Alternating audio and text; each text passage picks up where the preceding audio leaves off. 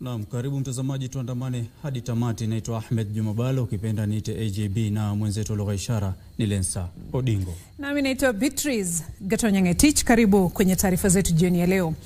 Jamii ya kimataifa imeahidi kutoa dola bilioni 23 kwa nchi za Afrika katika juhudi za kukabiliana na athari za mabadiliko ya hali ya anga. Rais William Ruto, ambaye pia ni mwenyekiti wa kamati ya viongozi wa mataifa ya nchi za Afrika kuhusu mabadiliko ya tabia nchi, alithibitisha kuwa bara la Afrika litazingatia maazimio ya kongamano la Afrika kuhusu mabadiliko ya hali ya anga.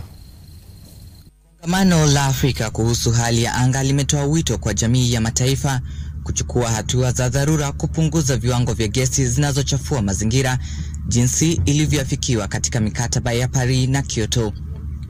Kwenye maazimio yaliyosomwa na Rais William Ruto, viongozi wa Afrika wamehimiza jamii ya kimataifa kutimiza wajibu wake wa kufadhili hatua za kukabiliana na athari za mabadiliko ya tabia nchi. We are aware of the unjust configuration of multilateral institutional frameworks that perpetually place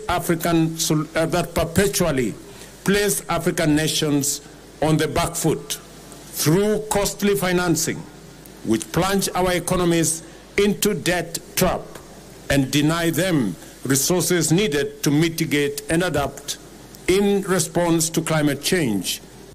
Kongamano hilo lilitoa wito wa kupunguza matumizi ya mafuta ya petroli na kutekeleza makubaliano yaliyoafikiwa kwenye kongamano la COP27. We demand a fair playing ground for our countries to access the investment needed to unlock the potential and translate it into opportunities.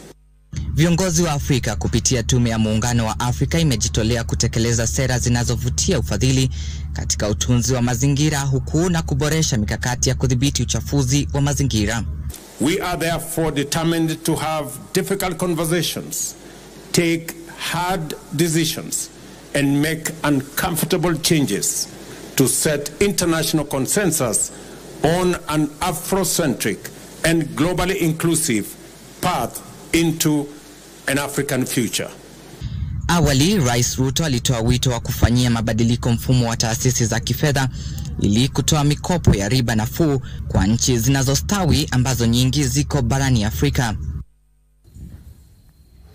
Na kwingineko mtazamaji, viongozi kutoka pembe mbalimbali za dunia pamoja na wataalamu wa masuala ya tabia nchi wametoa wito wa juhudi za pamoja za kuwezesha bara la Afrika kufikia ajenda yake wakati wa mkutano wa 28 wa kimataifa kuhusu mabadiliko ya hali ya anga COP28 ambao utafanyika mwezi Novemba mwaka huu katika milki za Kiarabu. Viongozi hao wanasema